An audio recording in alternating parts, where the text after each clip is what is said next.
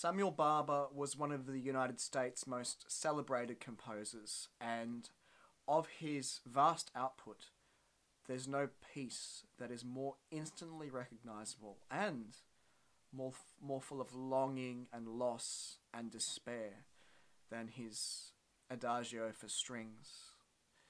It was premiered in 1938 by Toscanini, and it came in the wake of the Great Depression, and America was still recovering from that, and just as Europe was sliding into war.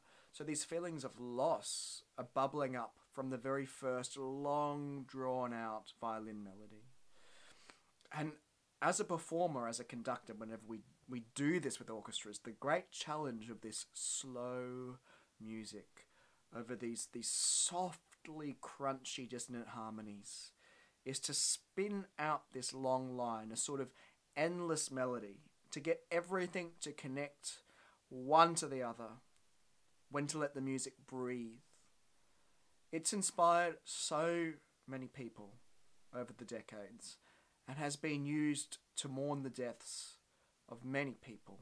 Franklin Roosevelt, after the assassination of JFK, at the funeral of Albert Einstein, to name just a few.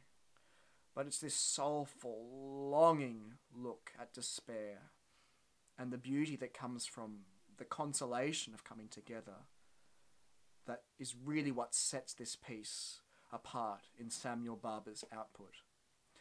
And here we have another deeply moving, deeply felt performance by Leonard Slatkin, the conductor, himself a great exponent of American music in general and Samuel Barber's works in particular.